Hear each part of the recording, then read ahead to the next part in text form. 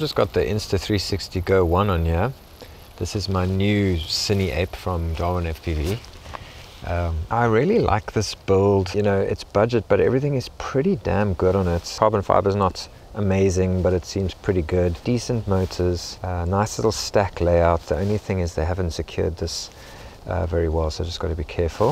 And then I've got some nice 4S batteries. These brand new 750 milliamp hour Outlaw batteries, which is actually the drone group I'm part of.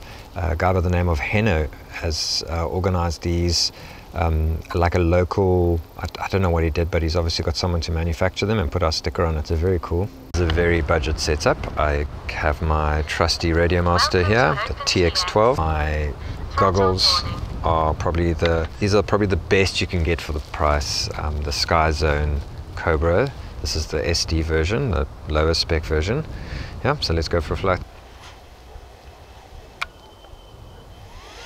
Oh wow, this is so much more controlled than my baby ape. A lot noisier, but I would say as whoops goes, not too bad. So I've got to give a lot more throttle to kind of glide through those gaps. Yeah, so it just takes a lot more throttle to kind of get what you want out of it compared to my 3-inch 3S. This is a 4S CineWhoop. So I fly this and I have a little X-frame 3S, which has got the same configuration as my baby ape. I just copied the kind of layout of the baby ape and put it on an X-frame. So I've got that and I've got a baby ape. And those two drones are like very twitchy and you get a lot more out of your throttle.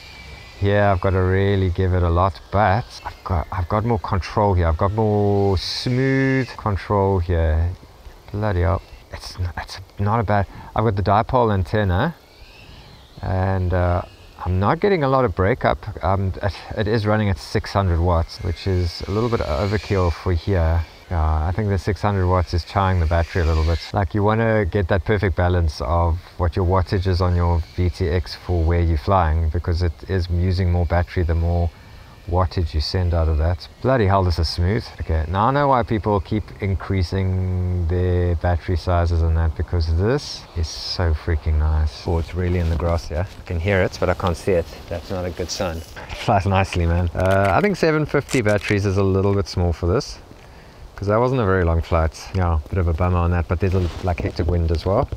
So I think what I'll do is I will drop the wattage of the VTX for park flights, so that I can get a little bit more battery life. And that's why I hate some of these reviewers on YouTube, because I watched guys fly this with a GoPro, like a full-size GoPro, and they don't do any disclaimer like this is not meant for this or anything, and it really isn't meant for that. Like, this will not cope with a full-size GoPro.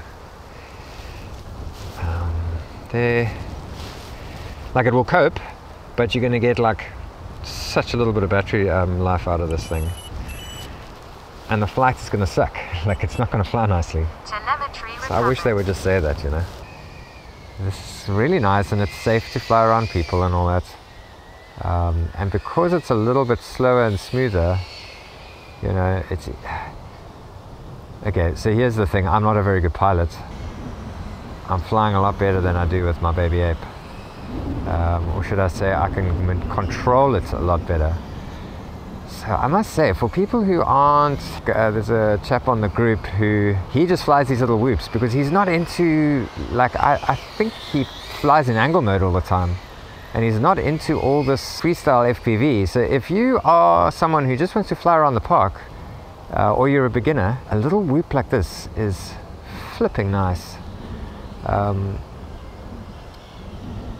See, my baby ape is nice because it's cheap. So the reason I motivate that as a nice drone for people to buy is because it's so flipping cheap to run. You know, you can run it on 2S without a camera, 3S with a little camera, and you're getting a real sort of freestyler vibe without spending all the money on a 5-inch drone. Bloody hell, this is nice. I really like it. Okay, I'm getting like 2 minutes of flight time, but that's the wind. So I would say, because I think this can handle a bigger battery, I was just conservative because it's a new drone, so I didn't want to go too heavy. But I think 1,000 milliamp hour. I know Heno's got 1100. I said to him, I think I'm going to buy some 1100s. I think this, with the tiny camera, on 1100s, I'm going to get a decent amount of flight time. And like for cinematic flight, the 1100 will be nice because it's going to weigh it down a bit more, you know. So now with a little bit more aggressive flight, I'm getting quite a lot of breakup with this Dipole VTX. You know, at 600 watts, I shouldn't be getting this much breakup. So these dipoles really do suck. So I'm just going to order some nice, because it's the pigtail, the IPEX connector, which I hate, but anyway. So I just got to buy a couple of those because my baby ape also needs a new antenna. It's so nice. Cool, so maiden flight with the CineApe. You know, like I said, I'm not the best pilot, but I've got a little bit of experience now with my little baby ape. And I would say that this is a very nice upgrade if you are a beginner and you've been flying something like a baby ape. The other nice thing about a CineWhoop as opposed to sort of a more freestyle style drone is the fact that you've got more control. It flies a little bit slower, so it's very nice for video footage, and it's very nice just as a beginner. So I would say if you're a beginner and you've got a little bit more money than sort of the CineApe, the baby ape range, I definitely would recommend this because this is a lot easier to fly. Like, it just is.